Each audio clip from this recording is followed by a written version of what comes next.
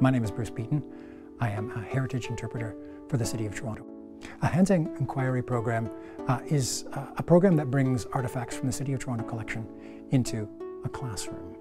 Museums tell stories, and they tell stories using things, stuff, or as we call them, artifacts.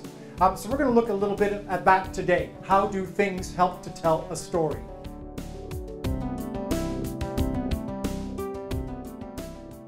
We wanted kids to actually come into contact with the real things. When you start asking questions about real things, you develop a different relationship with the meaning of the thing.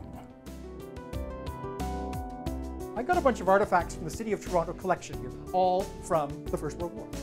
When you get your package, open it up, start having a look at it. You're going to ask questions about these artifacts. Not sure what those questions will be, obviously. They're your questions. So whatever they are, I encourage you to be curious. I loved how we were learning visually.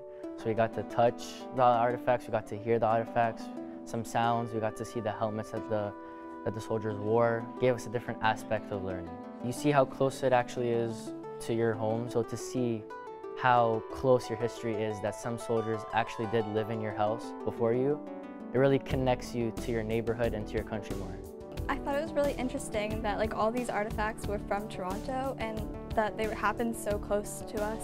So one of the advantages of bringing people into the classroom like this project is it saves money on time and logistics. And this, I just took my one period and I continued the rest of my day as normal.